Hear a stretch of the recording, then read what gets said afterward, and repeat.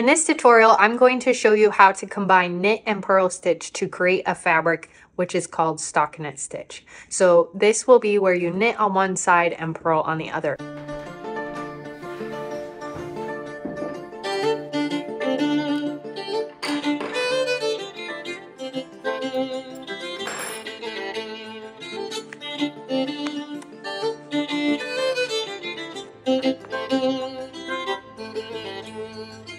Hi Sugar Snaps, my name is Brittany. Welcome to the Textile Indie YouTube channel. Here we cover all things fibercraft and textile arts.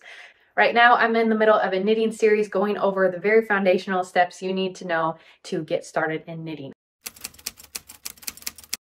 I'm going to show you how to do stockinette stitch or knit one side, purl the other side. And I'm going to do it with the jumbo yarn so that you can see it easier on camera. And then with this wool worsted weight yarn, because worsted weight is a very common size or gauge of yarn to work with in knitting projects. So it's good to know what that looks like as well. So let's start out by casting on 10 stitches. And you can find a cast on tutorial up here in the eye as well as in the description below.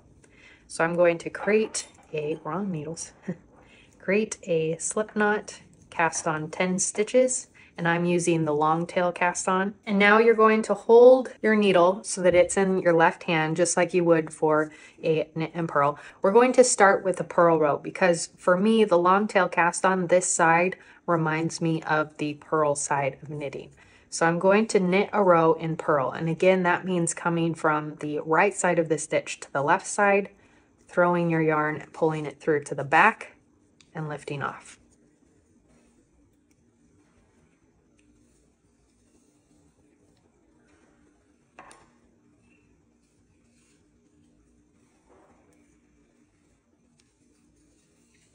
So we'll create a row. I'm going to knit all, or purl, all of these stitches all the way across.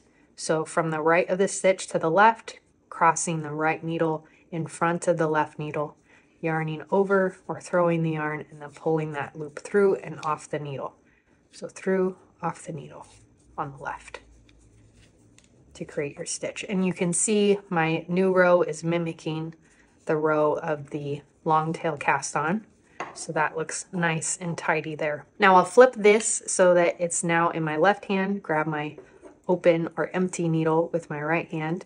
And now we're going to do knit stitch on this side. So this is on the knit side. You can see the little V's showing up there. So for this one, you're going to come from the left side of the stitch towards the back on the right, yarn over towards the back, pull it forward and lift that loop off. So left to right, behind the left needle, loop around, pull that loop forward and lift the loop off your left hand needle. Towards the back, loop around, pull forward, lift off. So I'll knit all of these stitches all the way across.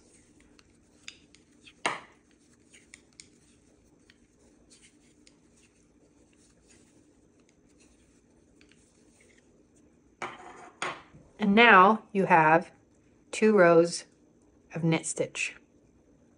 As you knit on one side, a purl row is forming on the other side. So every time you knit a row, you're building both sides of the fabric. You're doing the opposite of the other side of the fabric. So this is my knit side. What's happening on the back side of the fabric is a purl row. Now when we flip it over here and do a purl row, it's simultaneously creating a knit row on the other side. So bring your needle through.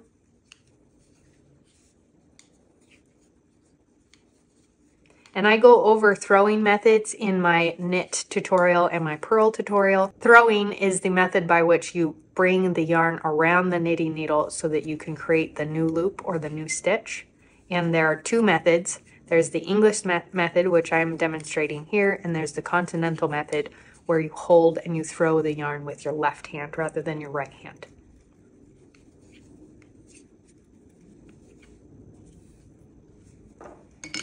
So again, here's the knit or stockinette fabric forming on this side. So as this side, you have the waves looks like waves to me, of the purl side, and the mini V's or arrowheads of the knit side. And this fabric is called stockinette because of the knit on one side and the purl on the other. If you've been following along in the knit series with me, you now have increased your knitting repertoire to 3 stitches, 4 if you count garter stitch. You can do knit stitch, purl stitch, stockinette stitch, and garter stitch as a natural outcome of knit and purl stitches. Congratulations, very exciting step in your knitting journey, and you are well on your way with a bit of practice to creating some amazing knit projects. Now I'm going to go through the same process on the worsted weight yarn so that you can see what the knit fabric looks in this gauge. I'm going to send my needle through, and when you're working with worsted weight yarn or wool yarn in general, make sure that as you send your needle through right here, where you're catching the front of that stitch, don't split the yarn. It's easy to split the yarn and separate the strands and create a stitch that only catches half of the previous stitch. So catch all of those layers and all the plies in that yarn so that when you loop around and you create your stitch here, like so, you have a full completed stitch. This will mean that your fabric is smooth and lays nice and flat.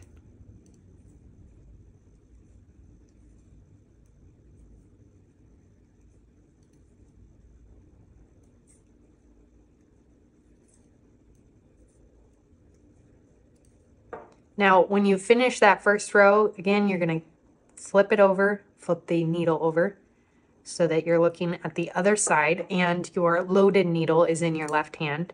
And now we're going to knit stitch. So I'm going to send the needle back through this loop, yarn over, pull the loop forward and off.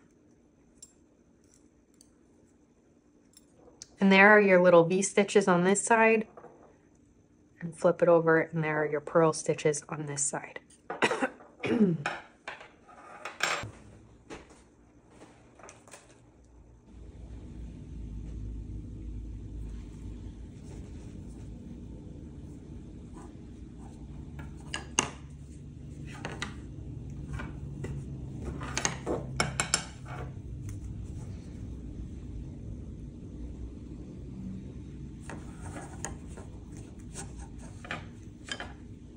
The results of the stockinette stitch to me look like small little V's on the knit side and waves or little scallops on the purl side. So that's one way that you can tell the difference, which side you're on and which stitch to do. If it's the V side you're on, that's the knit stitch. If you're looking at little waves, that's the purl stitch. And another note on the mechanics of knitting, when you're on one side of the fabric, and let's say you're on the knit side and you're knitting a row, you're actually knitting on one side and creating a purl row on the other. And then when you flip it over and you do purl on the other side, you're actually simultaneously creating a knit row on the knit side. So you're building both sides of the fabric. It's just the side that you're looking at is the stitch that you're actually doing. It's creating the opposite effect on the other side. So you're creating loops, and the way that your needle is going into the yarn or into those loops and then looping it around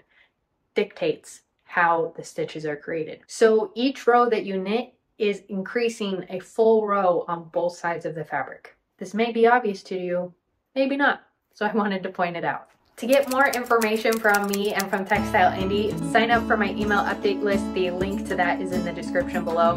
Add your name and email and you'll receive a twice-a-month email with resources, updates, new content that I have on Textile Indie YouTube channel and the website, and other goodies from the Textile Indie team. Check out textileindie.com for a collection of beginner knitter projects. We have a full blog post with 31 projects you can do or get started in knitting. You can find that in the description below. Hit the like button and subscribe. Hit the bell so you get notified whenever I put out a new video. I so appreciate being able to do this and walk the creative journey with you. Experiment creatively. Until my next video, happy making. See you later. Bye.